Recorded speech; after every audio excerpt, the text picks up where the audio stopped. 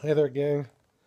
So I know Facebook isn't exactly the platform for my personal bitching sessions, but I don't know. I just needed to get some things off my chest, and figured maybe somebody be listening, and I don't know. It's always worth it for me to get it out rather than hold on to it. But just having one of those all-around fundamentally shitty days that I can't seem to shake. I feel like that.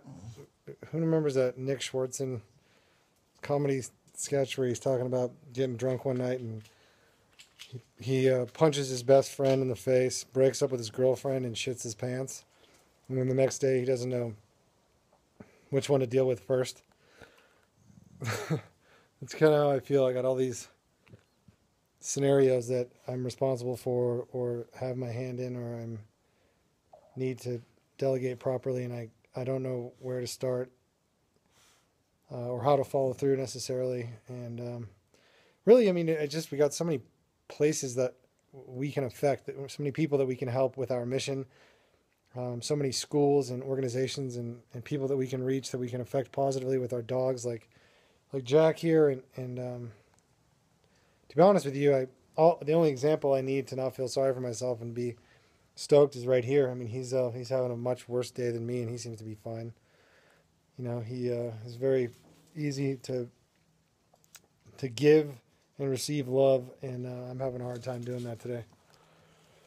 There's a lot of it has to do with the amount of phone calls and messages we get that come from people that we can't help. You know, these are people that have dogs, that have found dogs, and we can direct them in the right place, but we can't accept their dogs because we don't have a shelter. We don't have there's only so much we can do. We can direct them in the right place, but we can't save them. And, they tend to come at you pretty hard when you can't fix their problem. You know, after all, you're a dog rescue. Why can't you help? You know, so I'm having a hard time figuring out whether I'm doing too much or not doing enough. And, just call after call after call today of people that were just pissed because, I didn't, and I, of course, wasn't giving them my best. I wasn't exactly customer service. I don't know. I wasn't very, very bright today, to be honest with you. I think I was waiting for somebody to piss me off so I could just lose it. And I think that I did finally lose it, and that was on one of my best friends today, which made the situation even worse. And that's just never worth it. Absolutely never worth it. I feel absolutely cruddy for having done so. And I mean, it takes two to tango, and both of us are responsible for our parts in the argument we have today. But definitely should have paused before I said anything, before I wrote anything. So if you're thinking about getting in a fight with one of your pals today, take my advice and don't do it, or write it down. Talk it out with somebody before you say anything, and don't text it. Get it out of your system beforehand, and it's just never worth it. It's not worth it, and I don't know why I'm 34 years old and I still haven't learned that kind of throwing a temper tantrum doesn't solve anything. Got to take time to breathe and give it away a little bit. So now I'm off to go pick up my mom.